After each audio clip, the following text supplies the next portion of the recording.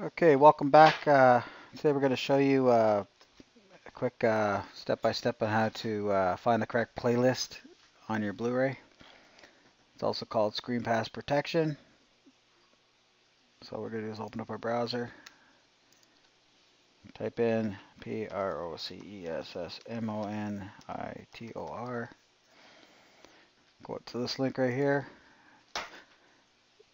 to download the process monitor, install it. We're going to load it up.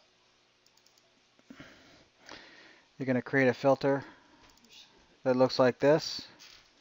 It says path contains mpls. Once you've entered that in, hit apply, click OK. If you're not too sure where it's located, you go to edit, filter, press this here. Okay. Type in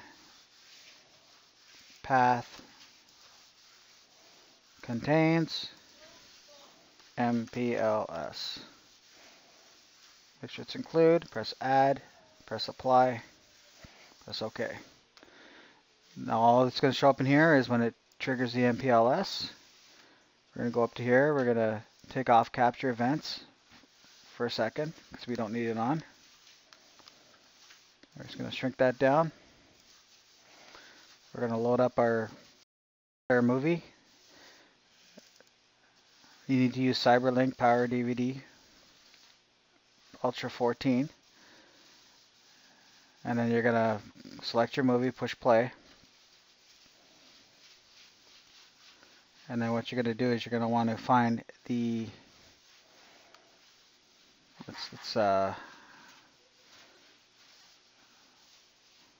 you're going to want to go to the menu and then push the play button. So what we'll do is we'll pause this for a second until we get through all the chapters and menus of the movie. This works on any movie. So let's just pause it. Okay, now we're back. You can't see this screen with the movie. I'm trying to find out the right file, the mpls file. You gotta trust me that I'm at the menu screen that says play. This remote control here, if I push that I'm actually playing the movie. You're gonna want to disable any DVD HD before you load the movie in this player. And then you're gonna load up the process monitor. Now what we're gonna do is we're gonna pull the screen up. We're going to show you down here. Now that we are in close to play mode in the menu, we can now enable captured events. Okay. And then now that that's enabled, it's starting to filter out my filter that I set up. And then you're just going to push the play button and you'll see right here once I there you go. It's now playing. And there you go. It just starts to list items.